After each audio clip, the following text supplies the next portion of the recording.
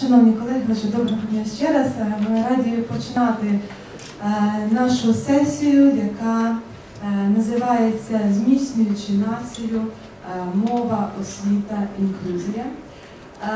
І нагадаю, що ця сесія була, власне, однією з тих ідей, звідки народилася наша конференція, оскільки українсько-єврейські зустрічі Центру Нова Європа спала в думку така ідея, що можливо в мовно-освітній ситуації Україна може повчитися в Ізраїлю, може запозичити ізраїльський досвід.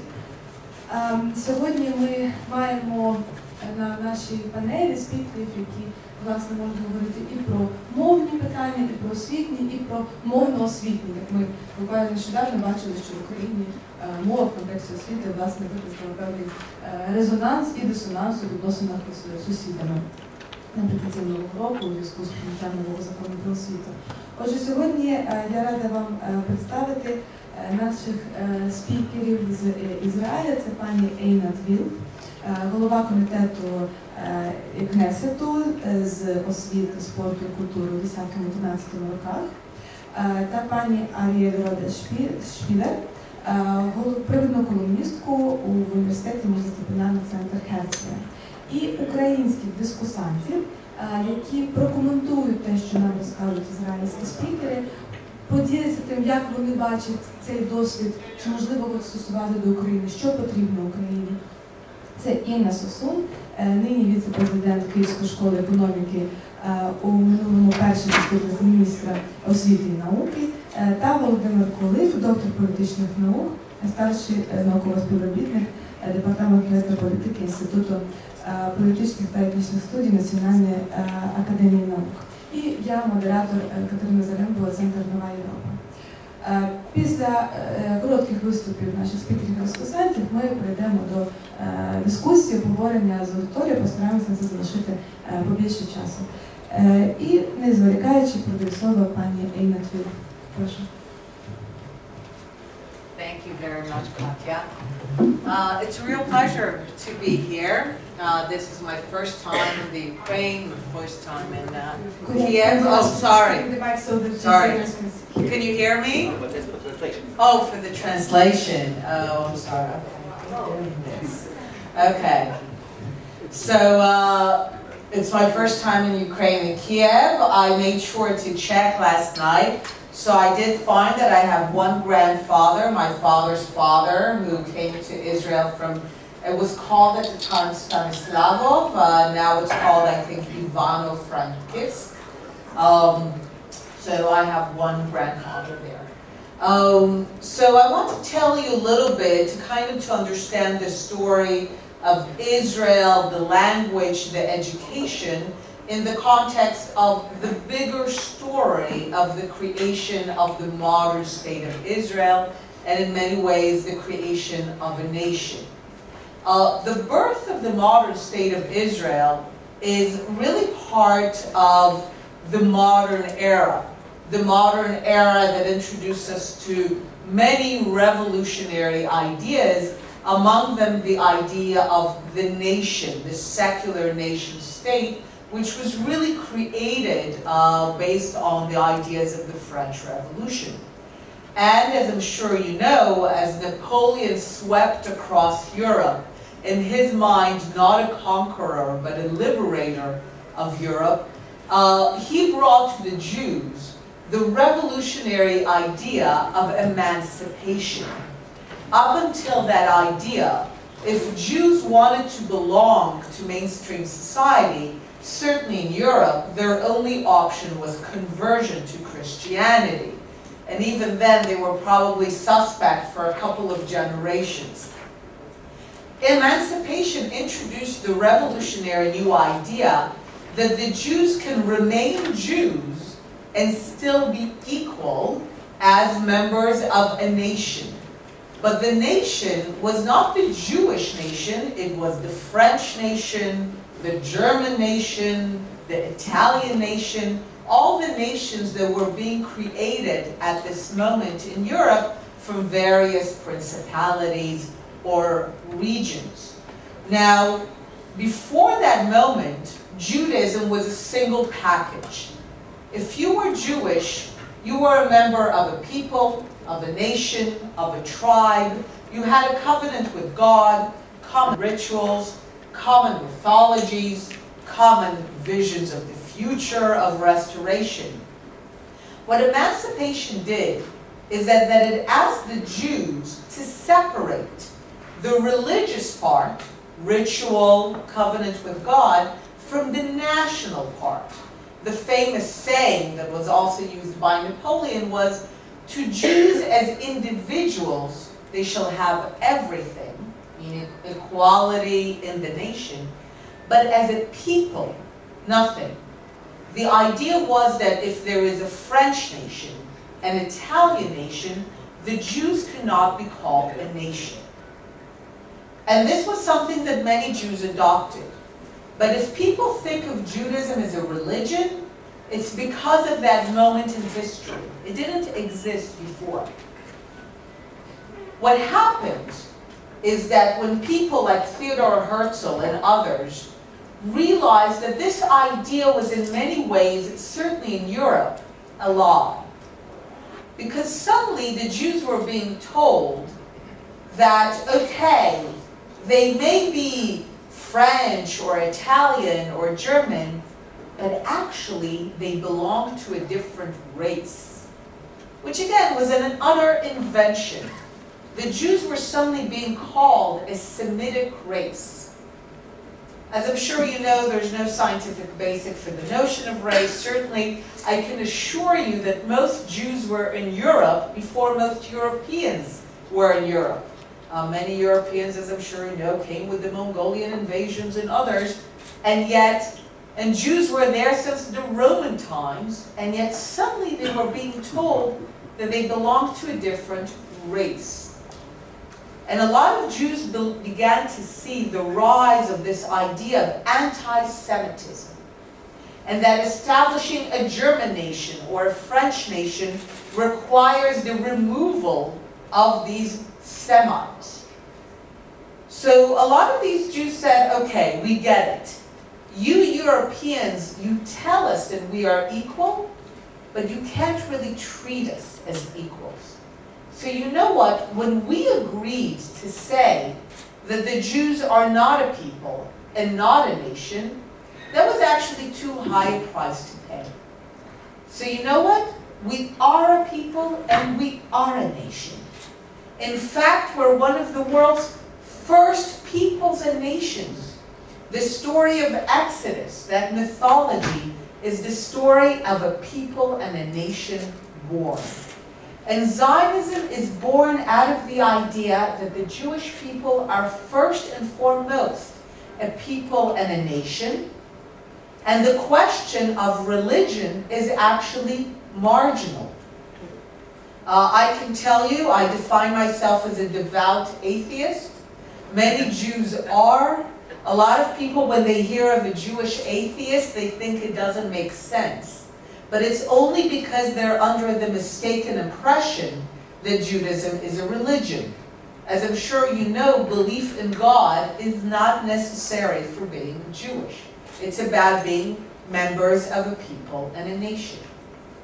So when the idea of Zionism was born, of establishing a modern nation state for the Jewish people, we had to go through a checklist. What does it mean to be a nation and a people? Okay, we need land, right? A nation and a people have land. Well, what is the land of the people of Israel but the land of Israel? What is the land of the Judean people? How do you say Jews in Ukrainian? Hebraic. So you say Hebrews. So the land of the Hebrews is the land where we spoke Hebrew, the land of Israel, the land of Judea. So this begins the process of trying to acquire the land from the Sultan, later from the League of Nations. So land, we need land. We need a people. The vast majority of the Jewish people were living outside the land. So begins the process of what we call in Hebrew aliyah, ascendance, essentially immigration. we begin to call upon the Jewish people to immigrate and to come to the land. So we got to have land, people, language. What does it mean to have a language? The people, the Jewish people, they have a language, Hebrew. We are the Hebrews. But by the 19th century, when the idea of a modern nation state for the Jewish people is born, Jews don't speak Hebrew. They know the language from Scripture. They've seen it in prayers. They see the Hebrew Bible. But literally no Jew speaks it. They speak hundreds of languages except Hebrew. So in terms of building the modern state of Israel, we need to have the land, huge project, we need to bring the people, we need to restore the language. And that is one of the craziest projects. Everything about Zionism and the modern state of Israel is crazy. We now look at it as a success and we think, oh, it was almost inevitable. But we need to understand that every part of it was actually insane. The idea that a people who have not spoken a language for 2,000 years, who have only known this language from Scripture, will begin to speak it as a language is an insane idea driven by a few crazy people who decide to do it, to begin to invent it, to use old words and to invent new words. I'm sure you've heard of the story of Eliezer ben Yehuda. He is the inventor, the man who's kind of the father of re-establishing the modern Hebrew language as a spoken language. He insisted on raising his firstborn child on Hebrew, when almost nobody spoke Hebrew. That was a very miserable little boy who didn't speak anything for years until he could speak Hebrew. And today we have millions of people speaking Hebrew. We have Hebrew slang, we have Hebrew curses. So this is an amazing story that is entirely the result of human will and mobilization. And think of what it meant to the immigrants to the new land. Jews who came to the land of Israel did not speak Hebrew when they immigrated, when they made Aliyah. But when they saw the signs in the seaport that said Knisa, or welcome, entrance, B'ruchim Habayim, they recognized the Scripture, but they didn't speak the language. So this is just to give you a sense, and we can then expand, but in building the modern state of Israel, we literally had to go through a checklist of what many other nations could take for granted. The territory, the people, the language. We had to start everything pretty much from zero. Щиро дякую, доктор Вілф. Thank you very much, Dr. Wylf. Дійсно, це така дуже інтригуючий, на мій погляд, початок. Зараз хочу запитати, то як же ви це зробили? Ми вас запитаємо обов'язково трошечки пізніше. Дійсно зрозуміло, що виклики, які подолав Ізраїль з точки зору створення мови, напевно, навіть не порівняні з українською ситуацією, але наразі в Ізраїлі є також арабська меншина. І дуже цікаво почути, мені буде пізніше, як Ізраїль з одного боку підтримує розвиток івриту, з іншого боку взаємодіє з арабською мовою. Я хотіла би передати зараз слово пані Родаль-Шпілер, яка, я знаю, приділить увагу в своєму виступі аспекту інклюзії, інклюзивності в освіті. В Ізраїлі є також дуже цікавий досвід, не буду забігати на територію пані Родаль-Шпілер. Прошу до слова.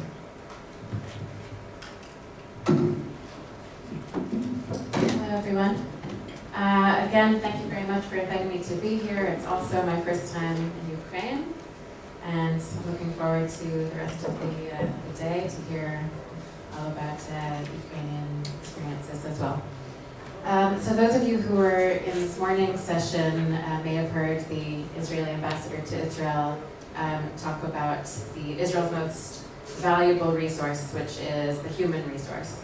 And he did briefly touch upon inclusion of special needs populations and about cultivating young leadership, identifying gifted children from a very young age. So I'm going to expand on those themes. So I think that a key factor in a country's resilience and national strength is social cohesion, inclusion of all members of society, and basically for everybody in society to have positive feelings towards not only the government but towards each other, and to feel that they have kind of a shared common fate and destiny. And the feeling of those that we may call the weaker populations, let's say those with special needs, for example, should not only be that they're being taken care of, but that they're being empowered, and that their contributions are being recognized and they're being nurtured to contribute in the ways that they can to the state. So it's not just about inclusion, but about empowerment, about leadership. And this is something Israel's done very well. Of course, there's always room for improvement. But I'm going to talk about I'll give three examples which basically cover two areas in which I think Israel is very good at including all members of society. And these are experiences that I have a personal relation to. So one is about the inclusion of people with special needs, particularly those on the autism spectrum. So I have a son who's on the autism spectrum. He was diagnosed at age 3.5, so 3 years ago. So that'll be one of the things I'm going to touch upon. And the other thing is cultivating young leadership. So I have the honor of being affiliated both with IDC Herzliya, which is Israel's private university, whose goal from the outset has been training the future leadership of Israel, as well as the World Jewish Congress JD Corps, which is the WJC's global network of young leadership who represent world Jewry on the global stage, doing advocacy work and diplomacy. Okay, so starting off with special needs populations. In Israel, 1 out of every 100 children today is diagnosed with autism. As you may know, autism is a spectrum. On the high functioning end is what some people call Asperger's, so people who function very well and often have extraordinary talents. And on the lower spectrum are those who may not even be verbal. So my son Leo is very high functioning, and he's also got another diagnosis of attention deficit disorder. Now, since he was diagnosed, we have gotten an unbelievable amount of support from the state, and that has led to him making enormous strides. And he's going to be starting first grade in a regular school in the fall with a shadow, a personal aide who will be with him. And that, for example, is completely covered by the Ministry of Education and the municipality of the city in which we live. So that's one example of some of the benefits that we get from the state that help us cope and help really push Leo forward. Just some other examples are we have 3 therapies a week covered by the health fund. So that can include physiotherapy, occupational therapy, parental guidance, occupational therapy, as well as heavily subsidized therapies like horse riding or aqua therapy, art therapy, movement therapy, things like that. On top of that, there's all kinds of discounts on different taxes and bills, exemption for Leo for waiting in line. As parents, we get more sick days from work to be able to take him to various appointments. In addition to all of these technical things, the general approach in Israel that we find is one that is very warm, very much like a family. If we, for example, go to a meeting with someone in a government office and it's something to do with our son, they'll first say, oh, show us a picture of him. What is he into? And so it feels like, you know, he's not just another number. And this is the general feeling across the board, that it's really a family, you know, the whole society is members of a family that we have mutual responsibility for. And so I'll start with just talking about education. So the general principle in the Israeli education system is one of inclusion. So wherever possible, children with special needs should be integrated into the regular school system. And this is both in order to ultimately integrate them into society and not have them feel sidelined, and also to foster understanding and respect and solidarity, and have the non-special needs peers understand, you know, what special needs looks like, and not have them alienated. So Israel passed a national special education law in 1998 with the purpose I just mentioned, to encourage people with special needs to integrate into society and ultimately the workforce. And there's a whole range of options available, and so very much depending on the student's personal education needs and level of functioning, it's decided whether they will be in a special classroom within a regular school. And there's several different types of these types of classrooms. There are some where the students spend half the time in the special classroom and the rest of the time in the regular framework of the school. There are some small classrooms where children both with special needs and without study in the same class with two teachers, one who's a special ed teacher and one who's a regular teacher.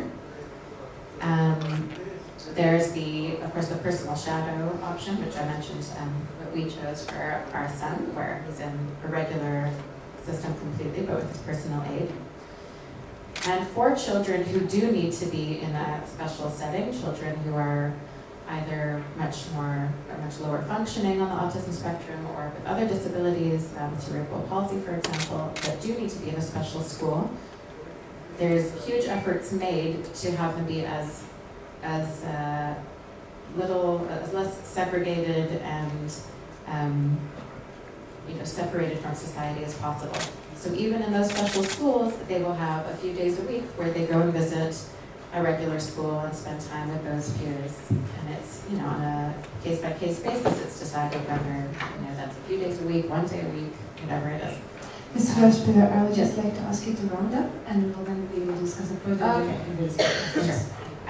Okay, so I'll just go quickly. So that's the education system. Afterwards, in the army, there's also, you know, Israelis is mandatory army service, and also the military makes very huge efforts to be inclusive. So there's, for example, a special unit in the army for those on the autism spectrum, which identifies some of those extraordinary skills. Like, for example, they will be taken into a unit that looks at aerial surveillance footage to look for tiny details, because they have a special attention to detail that other people don't have. And there's all kinds of other units that take in people with special talents. Okay, I'll just round up. So maybe in the discussion we can talk more about the young leadership and cultivating young leadership and including them in decision making. Thank you very much. I think it's a very good idea. Дійсно, непокрито зараз наразі залишилася тема лідерства серед молодих людей. Можу підняти це питання під час обговорення. Наразі прошу до слова пані Інну Совсун поділитися своїми рефлексіями. Мікрофон, прошу, перед вами. Рефлексія з приводу вашого досвіду з роботи в сфері освіти і, можливо, ви почули щось, що ви могли прокоментувати з ізраїльського досвіду як корисне чи, можливо, таке, з чого Україні треба зробити висновки. Thank you for the presentations. I don't know which language you should. You can speak either Ukrainian or English, whatever you prefer. We have simultaneous translation, 2 languages possible. Будь ласка, українською або англійською, як зручно. Okay, I'll go for English then too. Well, I'm not an expert on language issues, and for some reason this language issue has become a big issue in Ukraine very recently, as Katerina has mentioned, because the new law on education was passed in September last year, and the whole idea of the law is the huge reform of the education system, where to prolong the school year, to reform the governance model, to reform the funding model. The whole debate around the new law on education has actually focused on the issue of the language, which was a bit surprising to me, which probably shouldn't have been, but it was very surprising to me, because for me it was a very inside the education issue. It was very much about education system, about education government. And then the whole public debate is about language. So the law that was being developed for like 5 years, it all ends up in the media with only one article being discussed, is the language issue. And the language issue is this: how should we teach children in schools who come from other language groups, not Ukrainian? And clearly the biggest group as such is Russian speakers, people who speak Russian at home. But then there are also other minorities which speak Hungarian, or Polish, Romanian, or some other languages. And many of those kids have actually been taught in their native language from the first grade up till graduate from high school. The situation is clearly different for different language groups, because those who speak Russian, they would typically speak better Ukrainian, but for some groups, particularly the Hungarians, a lot of them actually wouldn't speak Ukrainian at all, so they would only study in Hungarian, and they most typically would end up in Hungarian universities after they graduate high school, so they were not actually oriented towards continuing their career or life in Ukraine. And if they did try to get into the Ukrainian university, which was not often the case, but their exams were actually bad, so they couldn't apply and get admitted. So the idea of the new law was that we should provide them some training in Ukrainian. And that ended up, as again Katerina has mentioned, in a huge debate, both within Ukraine, but what is more amazing, internationally, because many of the countries, well, particularly Hungary, of course, for political reasons as well, have been promoting the idea that Ukraine is using non-democratic measures to enforce Ukrainian language.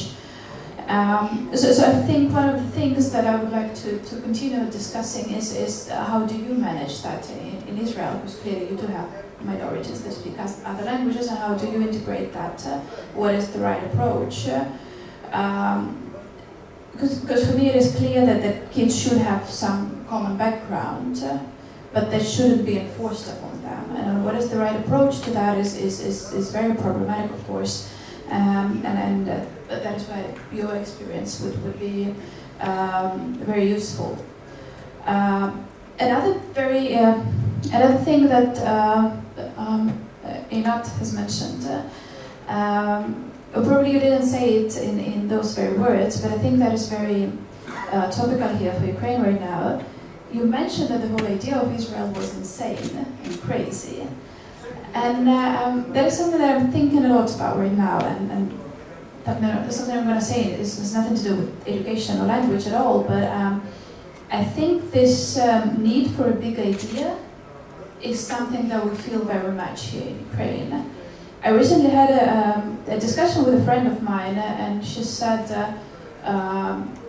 she's living in Lviv, which is a western Ukrainian city. A few years ago, they had, because it's an old city, an old medieval city, and so it has very narrow streets, and basically it has lots of traffic jam, what I'm trying to say. And they were trying to deal with the transportation issue. And they have bought a new tram for the streets, so that instead of small minibuses, privately owned, they would have a tram. And it was one tram at the beginning, they have a few more now. But people were so excited about this tram that they would stand and wait on the tram stops, and they will pass the first tram, if it was the old type, they will wait for the new tram, and I just want to ride a new tram, it's so nice and fancy. I think that is, it's very discouraging if a tram is something that encourages us. If it's something that is the only thing that people can feel happy and proud about. And I think this need for a bigger idea, something bigger that would unite us, is very much what we feel here in Ukraine. I probably don't recognize that, right? That we do need something bigger than a tram, some bigger goals and bigger dream. What that dream would be is, and how do you formulate that so as to include everyone into that dream and not to impose it, not to enforce, is something that is, again, open for discussion, but clearly there should be a discussion. And I think one of the things that fascinates me about Israel is clearly the amount of intellectual work that has been put into designing the whole idea of the nation and thinking through how do we do that. Even if you don't always come up with the right answers, but the very fact of having this discussion is something very, very important. And again, to your very personal and this is a very professional story of inclusion in education, I think that is fascinating in a way that, well, how do you approach the very idea of inclusion? Because inclusion is something that is the idea that is being promoted here in Ukraine right now a lot. We are talking about including people with kids with special needs into schools. We're on very early stages, so we can't say that it is something that is formulated fully, but there is an interest on the issue.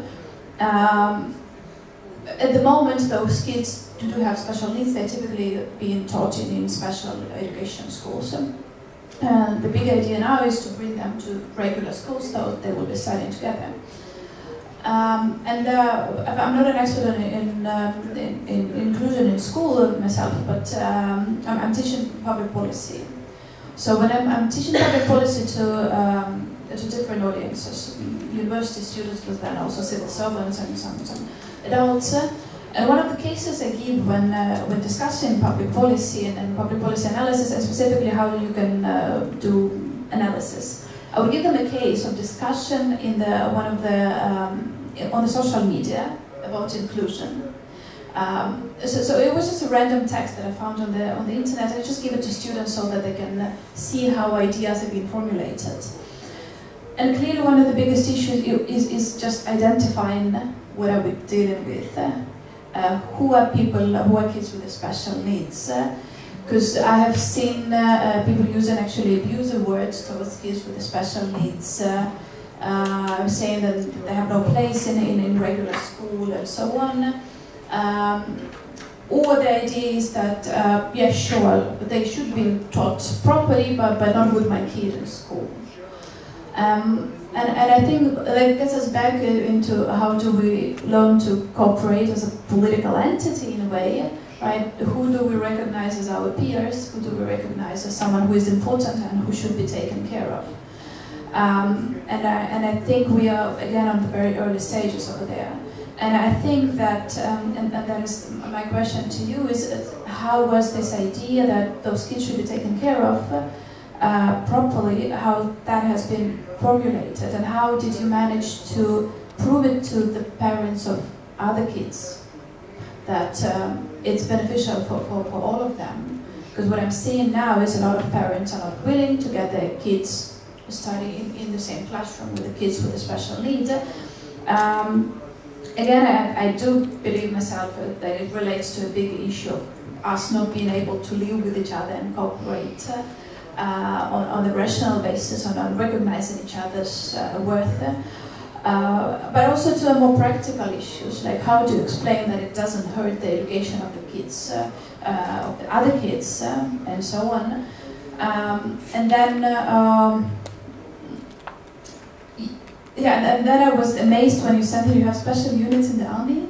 I mean, I've done some reading about Israeli society, and I know how important the army is to you. I would never think that that is something you can get in the army as well, and that is amazing. I've never heard of that myself. But then also the whole, what you were saying as a mother, but then also as a professional working in the field, is that inclusion is not only about getting kids to a regular school, like other steps that you have mentioned, like have discounts and tax reduce and something like that.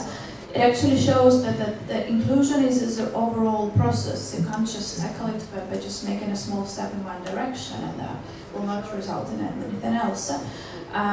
So I think describing this whole system and how that was brought about, how that was being designed, and how did you persuade people to do that, and specifically, and that is something that is again topical here in Ukraine right now.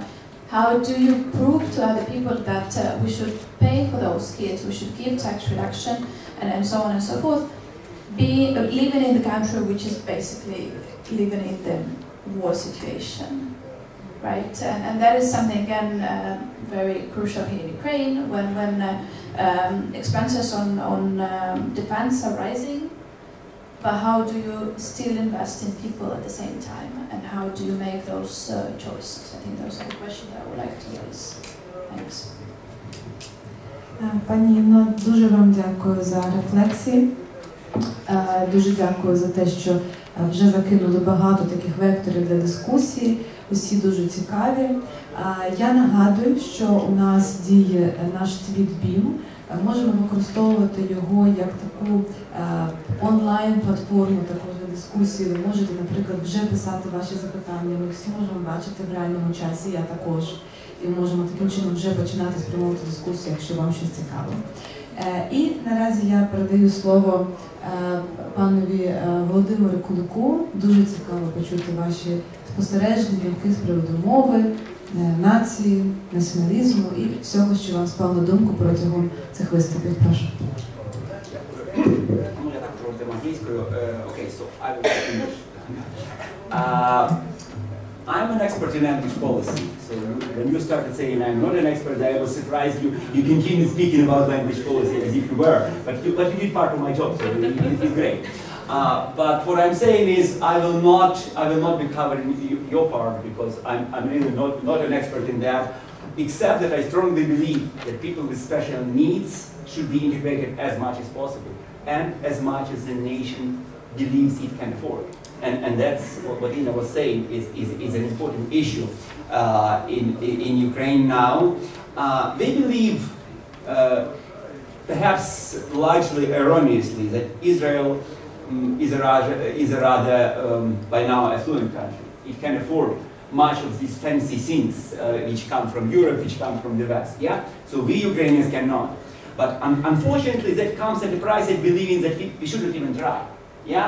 Those fancy things, they start with people with autism and end with LGBT people and with Roma and with everybody else. We should not even try. That's for those fancy people over there. Yeah? But so what I'm saying is we should try, we should look into experience of wealthier and more advanced technologically and more older democracies and look at how it can be done and at what stages you can afford, and you should try to do these things and then that thing. But what I'm going to speak about is mostly about inclusion in the sense of language and ethnicity. And mostly what Einat was saying. Of course, Israel is fancy in Ukraine and inspiring in Ukraine in the sense of probably three main aspects. First, how they managed to build such a strong army and to kick everybody's, you know what. Second, how they managed to become so technologically advanced, like to produce this miracle in the desert.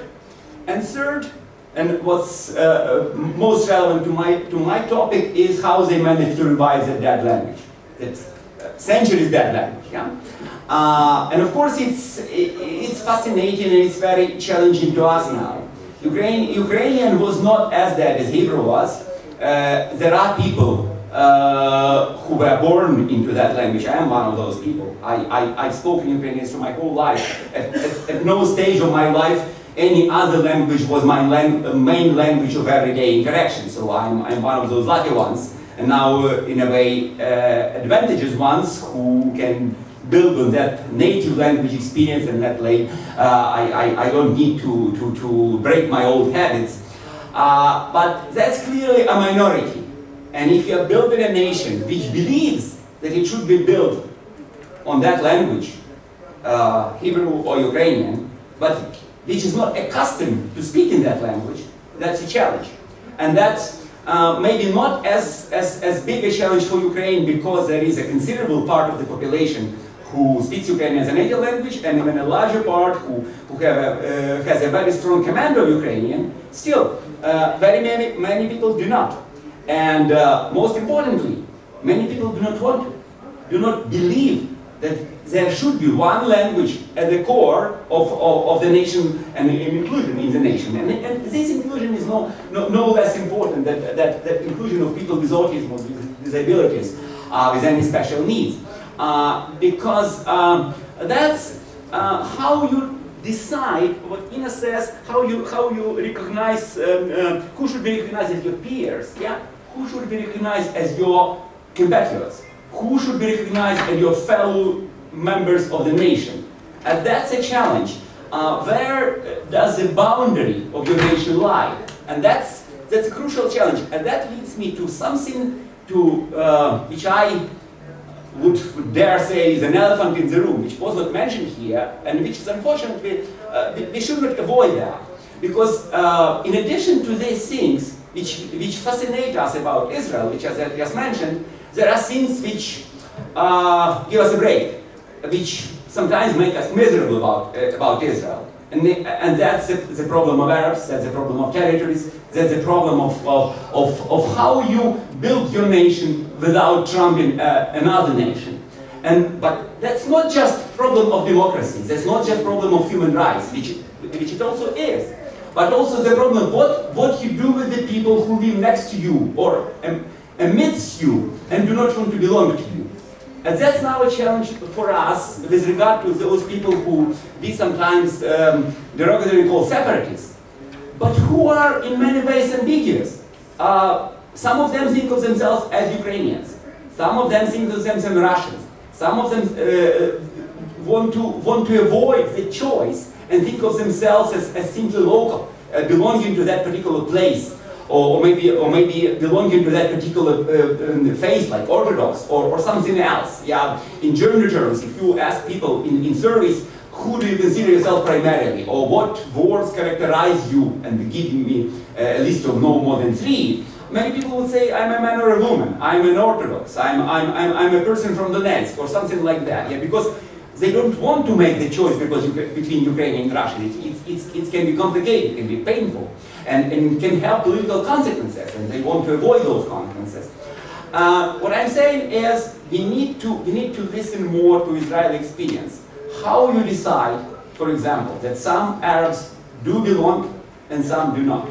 How you decide how much you can impose your own language, Hebrew, on those Arabs who want to belong, but maybe they won't belong as people with special needs. There's a need for being equal but different. People with, like you said, the brilliance and the novelty of this emancipation idea was we can be Jews, but we can remain Jews, but become equal, fully equal. We shouldn't be in a ghetto for wanting to remain Jews. Yeah. So, what about those Arabs? And what about Russian speakers in Ukraine? Do they have this right to remain Russian speaking and be fully equal? Or should we believe that nation is inevitable without a core language and a core set of values and a core set of beliefs, and without that there is no nation? Okay, if some believe that's a too high a price for them, if they believe if you impose Ukrainian language as the main language of everyday life for me, I do not want to belong. How you decide whether you should force them because they happen to be on your territory when you are creating your nation and state, or should you let them go? And then again, how you let them go? You let them go as physical beings, just pack and leave, or you should let them stay here but not belong. And how feasible is that? Yeah. So what you do with people who live there, if they are living compactly in some part of your country and it's adjacent to a foreign country, should you be ready to redraw the boundaries, the borders? Or should you believe, no, our land is sacred? You mentioned how important the idea of a land was for Israel. Of course, it's from the Bible, it's sacred, it's ancient and all of that. Does that mean that we have to take the land no matter what people living on that land, some of the people living on that land want? So all these questions are common for Ukraine and Israel. Maybe they do not sound sometimes as if they are really common, because we are accustomed to perceiving our stories through different lenses, you know, but we can think of them as common and try to discard them in a way that we can learn from your experience, and maybe you can learn from our experience at least of raising these questions, if not necessarily answering them. Thank you. Thank you very much. Дійсно, прослухавши зараз всіх спікерів, всіх дискусантів, мені спадає на думку, що коли ми говоримо про empowerment, тобто посилення, зміцнення, то тут якраз можна провести цей місточок, що в якийсь момент empowerment був потрібен українській мові. Як зробити її популярною, як зробити її бажаною, як зробити її модною, так, щоб дійсно була інклюзія суспільства у широкому розумінні. Чи потрібно це, як цього досягти, щоб це не було притиснуто згори. Я вдячна дискусантам за те, що вони дійсно окреслили дуже багато тем до обговорення, які, сподіваюся, наші шановні спікери піднімуть. Разом з тим я би зараз хотіла дати слово аудиторії, в кого є якісь запитання і коментарі, будь ласка, дайте мені знати, висловлюйтеся, якщо можна, коротко, а наші спікери тоді, коли ми послухаємо, так ці питання, просто будуть обирати, на що саме їм відповісти, бо дійсно тем дуже багато сьогодні. Прошу, бачу запитання. Мікрофон є? Чи немає? Для перекладача треба. Беркут Анатолій, рух прес. У мене запитання буде такого плану. Річ в тому, що коли діти приходять, вони спочатку вивчають свою мову в школах, а потім ізраїльську, ту саму, як його? Не розуміло, так. Чи спочатку вони вчать іврит, а потім на якомусь етапі, знаючи свою рідну мову, вони вчать її в школі. Проблема яка? Проблема в тому, наскільки вони встраюються в державу Ізраїль для того, щоб використовувати свій потенціал, працювати чи в приватній компанії, чи працювати в державних установах в такому вигляді. І друге питання, це практично, якщо можна, скажіть, будь ласка, останні коли відбувається, практично, я знаю, у вас дуже багато російськомовних, у вас дуже багато, які знають ізраїльську мову, і третє, це у вас, ви знаєте, англійську мову, я бачу. Наскільки англійська і російська мова розмивають націю Ізраїля? Дякую. Щодо першого питання, то питання полягає в тому, коли, в який момент діти меншин вчать іврит. Правильно ми вас зрозуміли? Зрозуміло, дякую. Чи є ще запитання? Прошу. Світлана Щель, Інститут економіки та прогнозування. У мене питання про інклюзивність як в більш широкому сенсі, тому що на цій дискусії наголос було зроблено на людях з особливими потребами та на освіті. Але якщо говорити про зміцнення нації і про інклюзивність, то освіта – це лише один з факторів інклюзивності.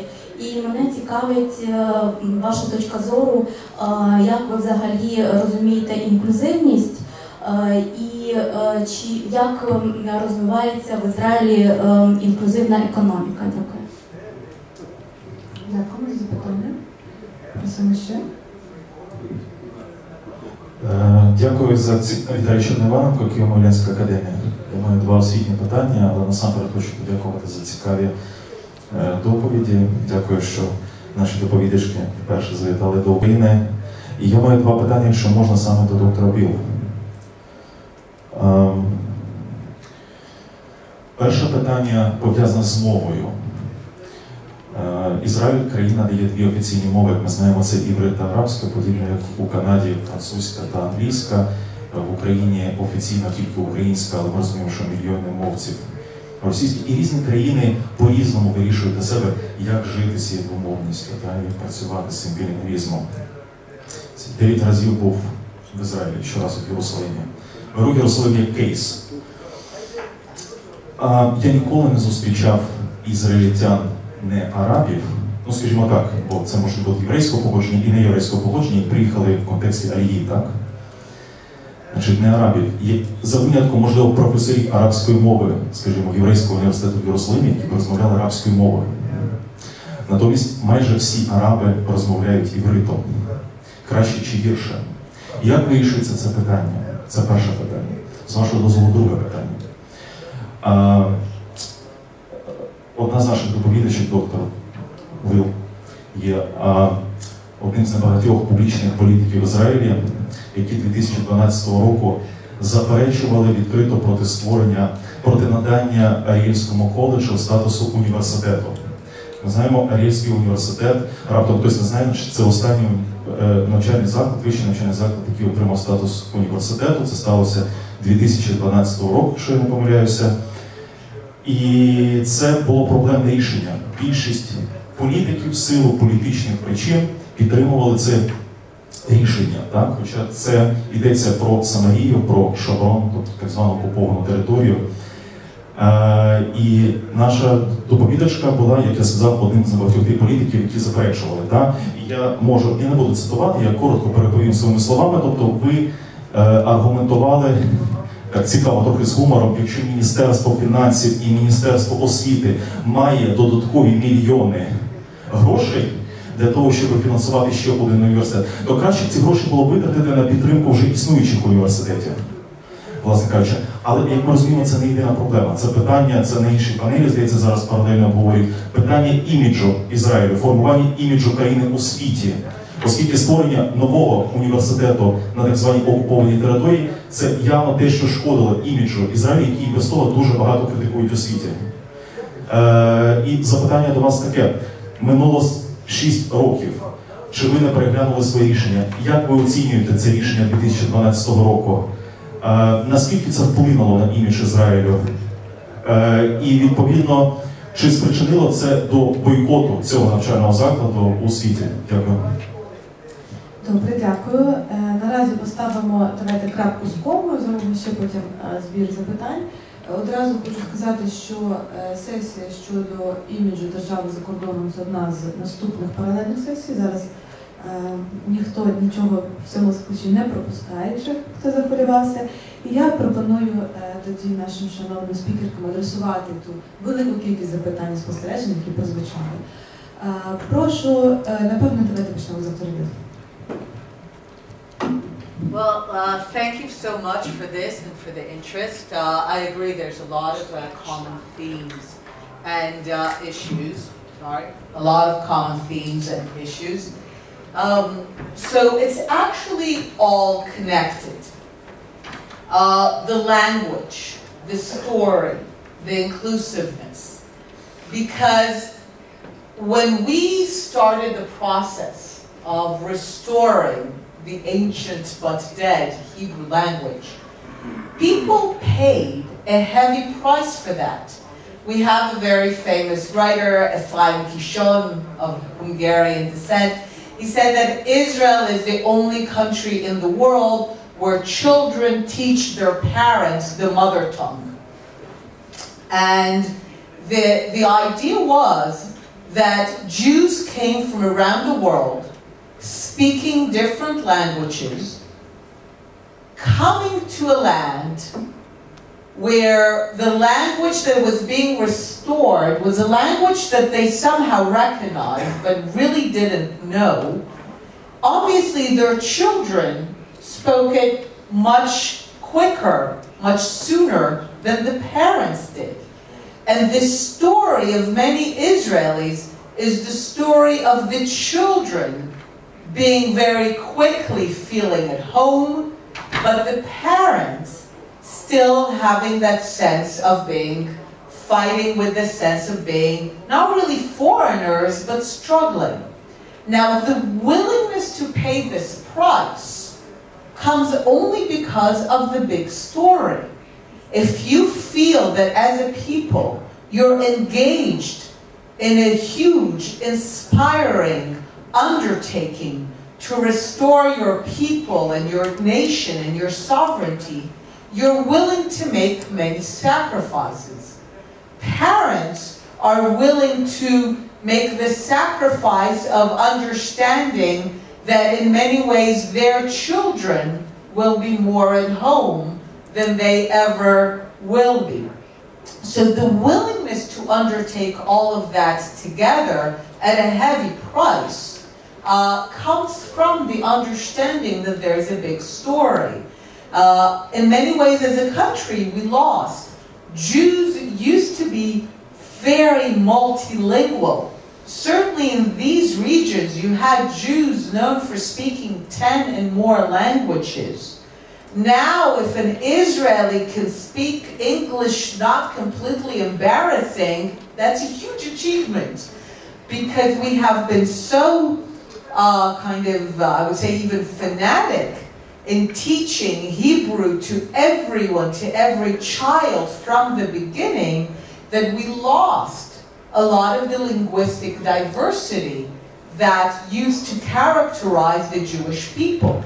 But we did that in the name of the big story, in the name of nation building. And of course, the big story is also the key to solidarity. One of the reasons that the welfare state across Europe is under tremendous strain is because solidarity is under tremendous strain. You are willing to pay for other people's schooling, for other people's health care, for other people's needs when you think that you are part of the same thing. But if the people are very different from you, your willingness to share with them in education, in healthcare, in taxes, and welfare is much lower. So these things work together. The sense of solidarity comes with the language, with the nation, with the people, and with the story. Now, in the context of Arabic, of course, was the language that was spoken in the region since the Arab conquests in the 7th century that came from the Arabian Peninsula to capture the entire area of North Africa all the way to Persia and made it a Muslim and Arab-speaking region.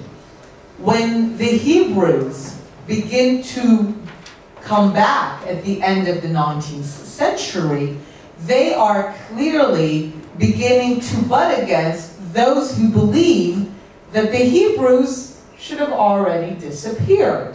They were certainly not supposed to come back, and their return is a massive challenge to the dominant civilization. I have an Arab colleague who says that if you want to understand Arab-Jewish relations in Israel, and notice that the definition is Arab and Jewish, two nations, not two religions, not Muslim and Jewish. He says you need to understand that in Israel, the Jews are the numerical majority, about 80%. But in their minds, they're the minority. And the Arabs in Israel are the numerical minority, about 20%. But in their minds, they're the majority. Now, if you zoom out to the region, that's the case. The Jews are a tiny, tiny minority in the region. The ratio of Jews to Arabs in the Middle East is 1 to 60, 60. The ratio of Jews to Muslims in the Islamic region is 1 to 120. So the Jews are clearly a tiny minority in the region, despite being a majority in their own particular state. And the Arabs are actually the only Arab minority all across the Middle East, where everywhere else they are 100% majorities. That is a very difficult experience. So it's not just about the regional ratios, it's also about a mentality. The Jews have spent 2 millennia, centuries, knowing that they are a minority, typically a persecuted one among the nations. Everything about being Jewish, even the famous Jewish humor, comes from knowing that we are an endangered minority. The Arabs don't have the experience of being a minority. So we, the Jewish people, we need to learn to transition from being a minority to being a majority. This is a very new experience for us. And the Arabs need to transition from being a majority, and a very dominant majority, to being a minority. It's a very different experience for them, and one that many of them are not yet ready to accept. Still, a very dominant Arab narrative is that the Jews are foreigners, that they don't belong, that they need to leave, that this is not, that the land of Israel is not their home. So the Arabs are a very interesting kind of minority. They're a minority with a very clear sense that they should be the majority, and that the Jews cannot properly be the majority. Now, in terms of how it works in Israel, when Israel was established, it created several streams of education. The entire educational system is public, paid for by the state. But fundamentally, it's divided to a Hebrew-speaking educational system and an Arab-speaking. And you're more likely to see Arab-speaking schools in predominantly Arab-speaking areas, and Hebrew-speaking schools in Hebrew-speaking areas. Now, the fact that Israel enables that has, as you both said, it has this ambivalent element. On the one hand, this is tremendously progressive. The state of Israel is enabling a national, cultural, linguistic minority that belongs to the dominant region and one with which Israel is at war to educate its children in its own culture and language. On the one hand, this is very progressive and advanced and open and multicultural. On the other hand, like was described here, this at times puts Arabs, even though they study Hebrew in the schools, they study it from the 4th grade. Someone asked, how do they speak Hebrew? They have to study Hebrew in the schools, but from 4th grade. Their Hebrew is not always on the level of everyone, which when they go to universities, sometimes puts them at a disadvantage. And there's a discussion of whether more should be done, and what is the balance between enabling a cultural autonomy of a language and enabling inclusion and integration.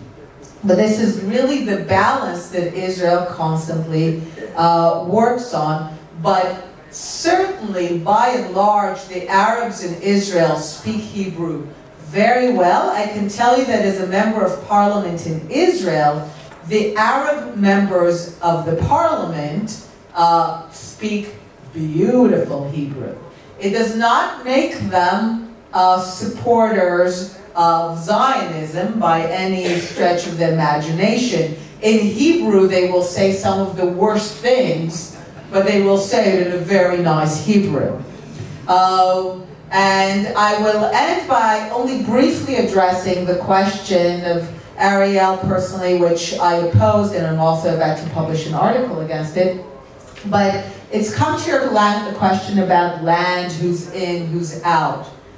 At the end of the day, we are still facing a dilemma where even though we have a deep connection to the entirety of the land, and especially, by the way, the land that some Jews call Judea, Arabs call the West Bank, But there is no doubt that that land has the history of the Jewish people. Much of it, much more than Tel Aviv, I can assure you, and I love Tel Aviv the most. But we understand that part of allowing us to live as equals in this land is to understand that we cannot have all of it, even though we have a deep historical connection to all of it. But that also means that the Arabs and Palestinians will need to understand that they cannot have all of it, and we are still very far from getting to that moment, because again, from their perspective, they are not a minority. They belong to the dominant civilization in the region. And it is the idea of the Jews as a majority that doesn't make sense. And everything we have done, our mobilization, the price we pay, the willingness to pay a price for everyone speaking Hebrew, all came from really the understanding that we're taking on a grand project in the name of a very big idea. Thank you very much, Dr. Bill, for your fascinating explanations. Let me now give the floor to Ms. Rodal-Špiler to address the questions to you, please. Thanks. Einat, partly some of the things you said also will help me answer the questions that were addressed to me, which is, for example, when you were saying, how do you explain to the parents, or how do you prove to society in general that their kids will be okay and might even benefit from studying together with special needs children, or why should all these resources be given towards special needs populations? And the answer is also it's solidarity, it's social cohesion, it's part of this big story that we're building, a new nation where we are all family. And by the way, this does include also minorities, including Arabs. Of course, all of these resources go to, all groups in society. Regarding the question you asked, and you were saying that here might be, it's somewhat of an issue of people saying, well, why should my kids study with these kids? First of all, it's important for me to emphasize that it goes very much on a case-by-case basis. So together, the decision that we came to send our son to a regular school with a shadow was together with representatives of the Ministry of Education, the school, his teachers, his therapists. We all discussed it, and we thought, okay, he will be able to integrate into a regular classroom with some help. Perhaps another child, I would say, well, this child may be in some ways, disruptive, or maybe the child has, violent tendencies that would, threaten the way that the other students would get by in the classroom. And so for that child, they may say, okay, this child should go into a special classroom, and maybe over time, he or she can be integrated for half a day into the regular school. So it's not just one blanket solution, because at all costs, every child must be integrated. It's very much on a case-by-case basis, decided along with the parents, with input given, from all the relevant parties. Regarding the army, again, like you were saying, that the Israel Defense Forces is the people's army. It's kind of the great equalizer of Israel, where all different walks of society come together. And people on the autism spectrum, or with most recognized disabilities, are exempt from service in the army, but they're allowed to volunteer. And so for those who volunteer, there are these special units. And the idea actually came from two ex-Mossad professionals who realized that many people on the autism spectrum have this comparative advantage in a lot of ways. And they said, well, if these people want to volunteer for the army, let's make a unit where we can really use them. And it's also another thing that for people who don't do the army, they're often both kind of symbolically and sometimes practically, they can feel sidelined in society because it's mandatory, it's an experience that everybody goes through. you can be at a bit of a disadvantage if you haven't done it. So volunteering and being integrated into these special units, that can help them, for example, get a job in Israel's booming tech industry after the army. So it's really helping to integrate them into society. And by the way, these programs are, of course, paid for and put together through the Ministry of Defense, but it's also with the help of different NGOs and civil society. So there is this initiative called Special in Uniform, which is run in conjunction with the Ministry of Defense, with the Jewish National Fund, with some private charities. So it's not that the money is only coming from the government. It's really a joint effort of civil society and the government. And in terms of the paying for the resources, so like Einat was saying, Israel is in many ways, has this kind of social welfare system. So the funds for these therapies and for covering AIDS in schools comes to a large degree from the National Insurance Institute, which every citizen pays into. And it comes out of the health funds, which every citizen pays into. And like I said, 1/8 of Israeli society has some kind of disability. Like I said, 1 in 100 children are diagnosed with autism. It's very widespread. So in almost every family, extended family, you have somebody who could benefit from these resources. So I think I don't feel like there's any resentment, like why should my taxes be paying for this child? Because everyone kind of feels responsible for each other, and everyone knows somebody who needs that kind of help. And people might think, well, maybe I will need that kind of help. Maybe my child will need that kind of help. So it's really a sense of responsibility for each other.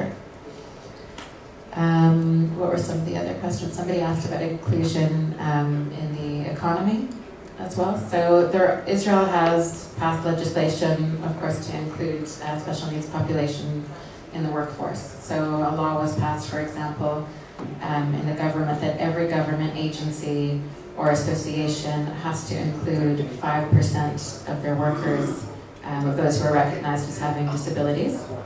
So the Knesset was actually the first government body to take on this task, and actually employs more than 5%, I think, of the quota.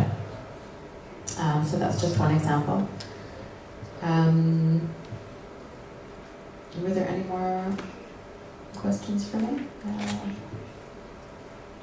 I think you answered them all from what I remember, so thank you very much. Thank you very much. This is all very valuable experience. I would just like to suggest to stay for 5 minutes longer, since we started a bit later. I've seen a question from Ейнат Вілф. Maybe someone else would like to ask a question. Then I would suggest to give floor very briefly for discussants. Maybe they also want right now to share some opinions and observations of what they've already heard, and then concluding remarks from the speakers. Тож прошу, шановна аудиторія, так прошу, пане Леонід Фінбергу, ви мали запитання, так, наскільки я пам'ятаю? У вас було запитання, так? Прошу, будь ласка. Я видавець Леонід Фінберг, Києво-Могилянська академія. Скажіть, будь ласка, досвід Ізраїлю по впровадженню івриту як національної мови, як мови державної. Яку книгу ви порекомендували нам для видання, для того, щоб це було більш ґрунтовно представлене для нашого суспільства? Дякую. Прошу, чи є ще запитання? Прошу, Сергій Стуканов. Дякую, Сергій Стуканов, Громадське радіо. Насправді надихає і вражає єврейський досвід, ізраїльський досвід з відродження мови іврит. Насправді 30 років тому Україна так само постала перед надзвичайно складним завданням, адже українська мова була роками упослідженою. І я думаю, що саме в публічній сфері дуже дискримінованою. Але ми таке завдання поставили зробити її домінантною в Україні.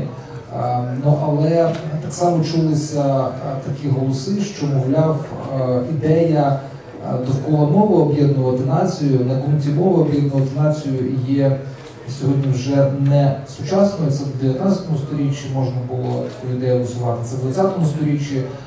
В тоталітарних державах була ідея одноманітнення суспільства. Сьогодні, мовляв, це є не актуально. На ваш погляд, що сьогодні чим можна обґрунтувати ідею відновлення єдиної мови для нації? Дякую.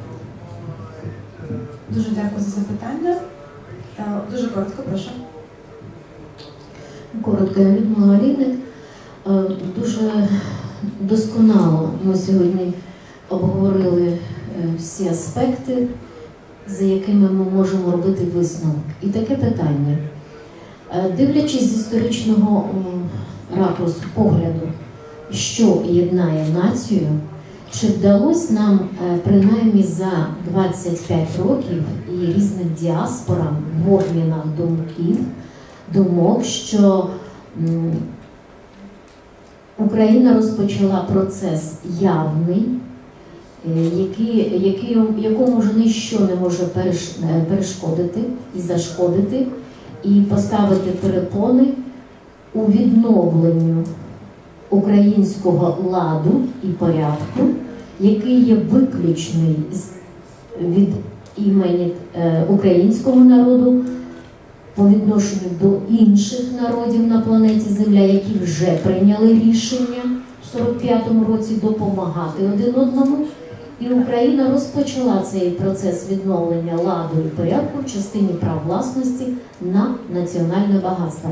Як ви, діаспора, як ви використовуєте цей досвід для обговорення, що Україна – це співвласники національного багатства, що тут тільки виключно народ України є власником, і питання мови і знання багатьох мов, воно таке, яке може спільно нам допомогти в цьому процесі. І ми можемо спільно рухатися з оцими економічною формулою оцього великого алгоритму території гідності. Дякую.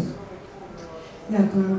Я прошу зараз з короткими завершуючими ремарками, давайте в зворотньому порядку, Володимир Кулик, Інна Совсун, пані Аріель і пані Ейнат. Прошу, пане Володимир. So, thank you for your comments, your responses to your comments on my comments and your responses to my comments. It's a great formula that you offered. That now Jews are a majority, but think of themselves as a minority, and for Arabs it's the other way around, that there should be a transition. And we see much of that in Ukraine as well. Ukrainians being ethnic Ukrainians, or increasingly Ukrainian speakers, regardless of the numbers, think of themselves as a humble minority and do not feel entitled to what any community, any group with such numbers would feel entitled to. And when they are taught to be kind of more audacious, more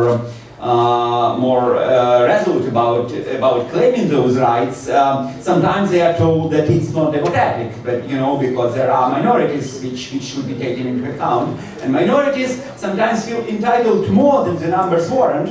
And Russians and Russian speakers are a case in point. Post-imperial people are those normally.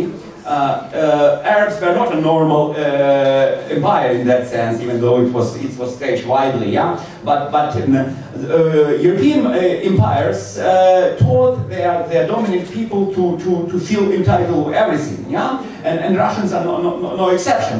They feel in whatever part of the USSR, they felt that when they approach a group of people, everybody should switch to Russian, yeah? And so this logic of linguistic accommodation and cultural accommodation still is prevalent in many practices in Ukraine.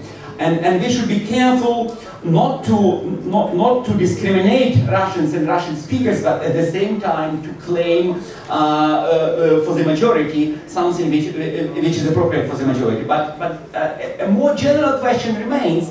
You mentioned that when there is this dilemma of education. If you give a minority education in minority language, you put this minority at a disadvantage in the majority-dominated practices, higher education and then job market. Yeah, but that raises another question, which was kind of bracketed here.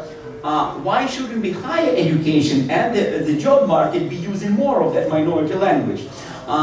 You tacitly base your answer on the assumption that it's obvious. Why? Because majority is a majority. Majority would not be spending its time and its resources to use to learn and then use the minority language.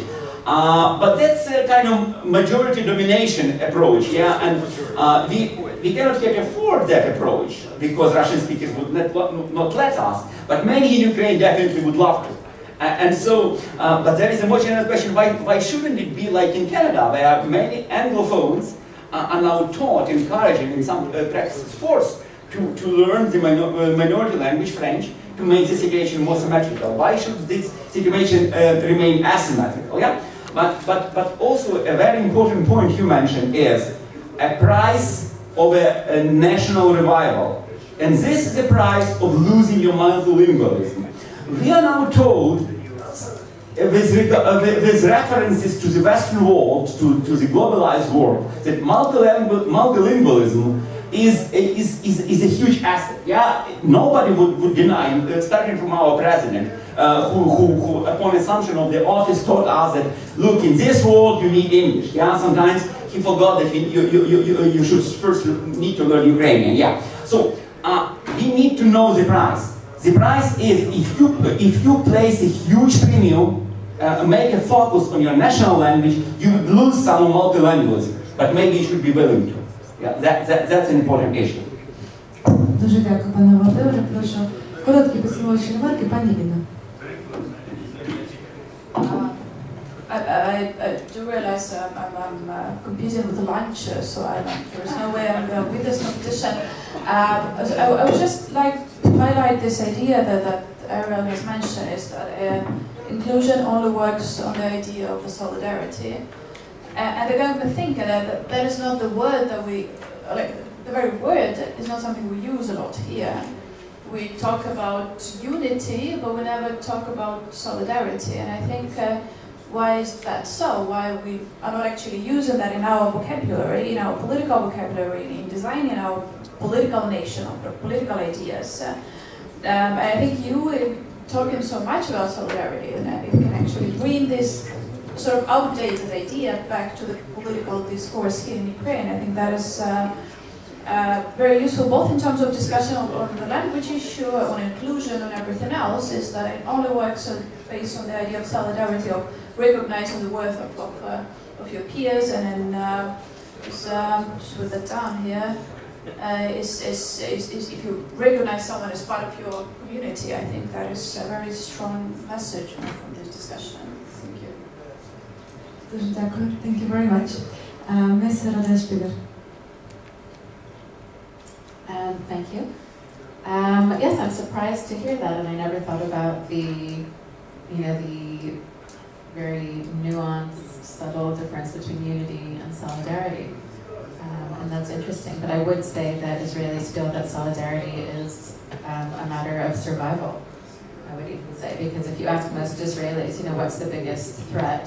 Okay, some might say Iran, but I think on the whole, most would say our internal, domestic solidarity and unity, and including the Jewish diaspora actually as well. But I do think that in Israel that's seen as a really important challenge and something that we have to maintain in order to survive. Дуже дякую. Я думаю, що оця теза про інклюзію, вона насправді дуже корелює з тим, що ми чули під час пленарної сесії, коли говорили про те, що найцінніші ресурси людські. Ізраїльський досвід показує, наскільки цей людський ресурс використовується на повну потужність. Прошу, пані Ейнат. Нагадаю, питання, які лишились неадресованими, це книга щодо вивчення відродження мови, яку варто було видати в Україні, і аргументи щодо того, чи може бути нація сформована і конструктована на підставі мови.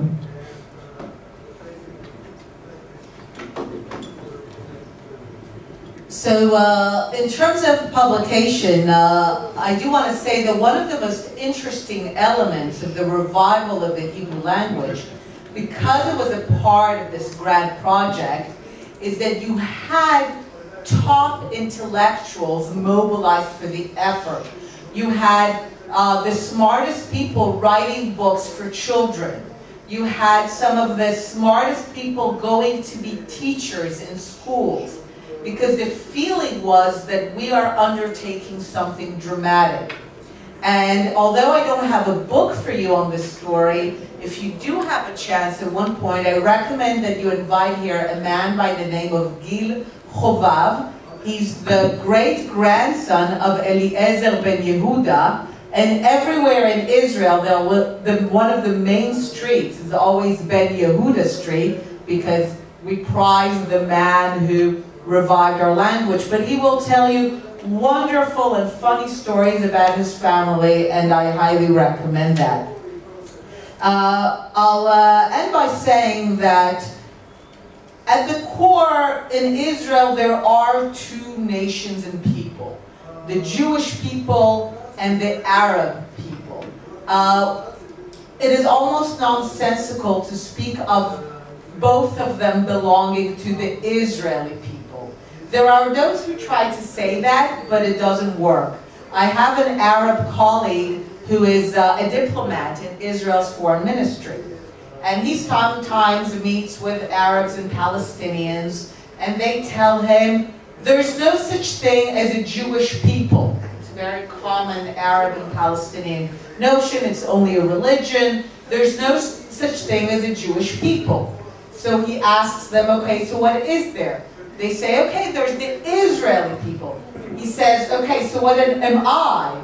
And then they get stuck, because it's very clear to them that he's of the Arab nation. He's an Arab, he belongs to the Arab people. So fundamentally in Israel, we have a civilian state, Israel, but within that we have two linguistic nations, the Jews and the Arabs, even though the Arabs speak Hebrew. Now you asked about the Jews speaking Hebrew. For many, many centuries, Jews spoke Hebrew because they lived in North Africa, in Syria, in Iraq. Arabic, sorry, they spoke Arabic, living in those countries. They lost it as part of rebuilding the nation. And there is always discussion about teaching Arabic. Arabic is taught in the schools. But because Arabic is still perceived as the language of our enemies, even when children learn it, later they don't want to speak it. We Israelis cannot visit Arab countries. So when are we ever going to use it? I mean, again, we can use it to speak with the minority, but if you think, okay, English we can speak everywhere, French, Chinese, Arabic, we can't even go there. So the motivation, ultimately, to learn another language, you need motivation. The motivation for everyone learning Hebrew was the story of national revival. The motivation for learning Arabic is right now fairly low, because it's considered the language of our enemies. We can't use it if we travel. And when people learn Arabic, it's typically in the context of learning it as the enemy's language. We will learn it in the military, in the intelligence services, but not so much as a language of a culture to which we want to be a part of. There is still that sense of cultural and linguistic rivalry. And I'll just end by saying that one of the funny outcomes of the tremendous success of the revival of the Hebrew language and of Israel and Zionism is that the Jewish people are now pretty evenly split between Jews living in America, who speak English, rarely speak Hebrew. When they are religious, they will know the texts and the prayers. and Jews living in Israel who know Hebrew, but to a large proportion are likely to be not religious. So sometimes people joke that when you bring American Jews and Israeli Jews together and they will engage in some Jewish religious ceremony, the American Jews will know the text and the songs. The Israeli Jews will actually be able to read it, but they will not know it. So there's always changes in prices when you're engaged in this process, but by and large it's truly a remarkable story and one that raises many common questions. Thank you. Щиро дякую нашим шановним спікеркам.